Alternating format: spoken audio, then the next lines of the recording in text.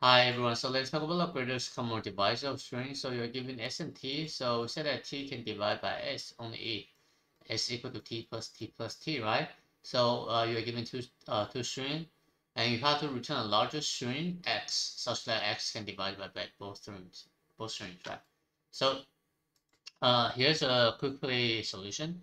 So if the string 1 and string 2, if you plus together, does not equal, if that is equal to string 2 plus string 2 plus string 1, then you can continue doing the work. If they are not the same, you are going to return empty string.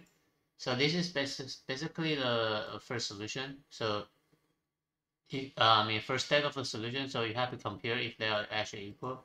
So which means this one and this one are actually equal, right? So we have to find out the greatest common divisors based on the uh based on this, right? So if you don't know what is greatest common divisor, so you can actually go to this website and then the explanation is pretty good. So you just have to keep find out the length of the greatest common divisor for both strings. So you are giving passing two input, and then you just keep dividing. Modding, right?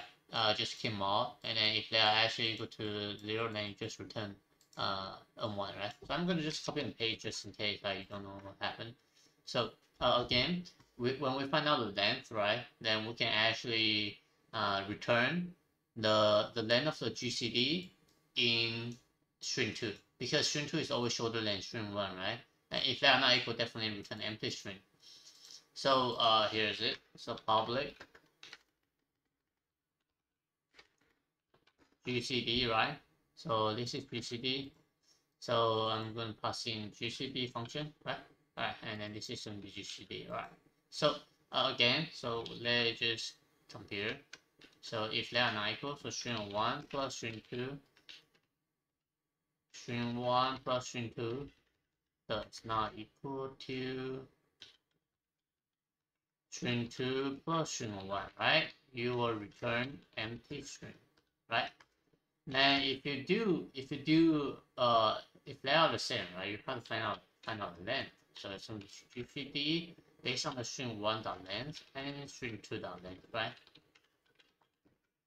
And then now we know the length of the GCD, so we can actually find out. So here's it. So GCD 6 and 3. So GCD calculation. So I'm going to pass in the 6 and 3, and then you actually what? 6 and 3, and then you get 3, right? So okay, if you're not believing, so this is 6, this is 4, right? 6 and 4, this is 2, right? Exactly. So you will just return what? String 2 dot substring based on from 0 to GCD, and this is pretty much a solution. So um just use a little bit strategy to solve this question. So this is going to be pretty much a solution. So the time and space for this one, you have to add the two strings together to create another string inside the library. So I would say this one is going to be all of string 1 plus string 2 for the time. And then GCD time implementation is going to be shorter than this. So let's not worry about this. So N represent the length of the string 1 and string 2. How about the space? So for the space, it actually looks like constant, but this is creating another space. So it's still going to be all of N, and N represent the string 1 plus string 2. So this is the quick note for time and space. And this is the solution, and I will see you next time. Bye.